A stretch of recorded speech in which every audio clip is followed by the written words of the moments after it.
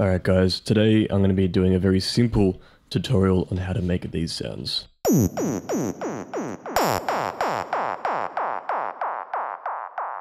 Those traditional Psytrance squelches, zaps, whatever you want to call them. Alright, starting off, let's initialize the preset. We don't have to change the randomize phase option today. Now we're just going to add a pitch envelope to the main saw wave sound. So let's have a listen. That's basically what we want it to sound like actually. But just for a little bit more control, I'm moving this and turning envelope mode on. And I'm turning BPM off so I can control the rate myself.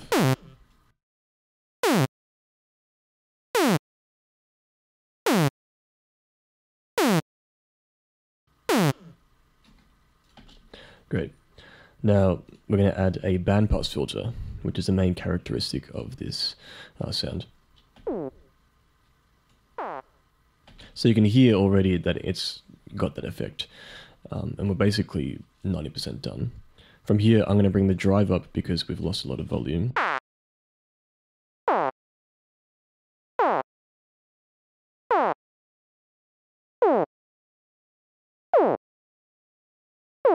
And with this effect, you can really mess with the amount of the pitch envelope, where it starts, where the cutoff frequency is. There's a lot of small things you can do to completely change the sound. For example, if I bring this to its reverse, you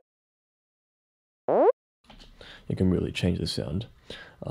Having a high resonance can also make a big difference to that overall squelching effect that you have. Now we're going to go to the effects and add a multiband compressor, which is basically just OTT over the top of it.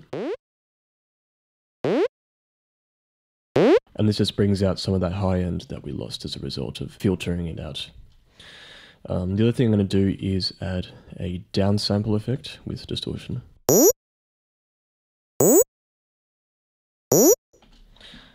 So it's very psychedelic sounding, I guess you could say. So this is that classic kind of downsample, beat crushed effect that's used in a lot of Psytrance tracks. From there, it's really personal preference. I love Serum's delay effect a lot. I change it to ping pong, bring the Q down, and change the frequency to around 1000 Hz to 500 Hz-ish. Turn the feedback up, turn the mix up, turn link on, make sure it's dotted, and set this to 1/8. You'll notice if you have a look at the top here that slowly the frequencies get closer and closer to the middle until it sounds almost as if there's just one frequency playing.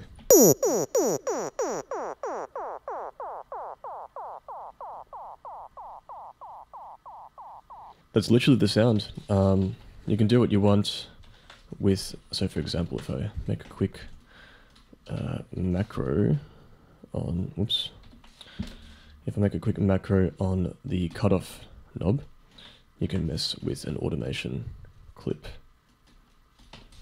like this.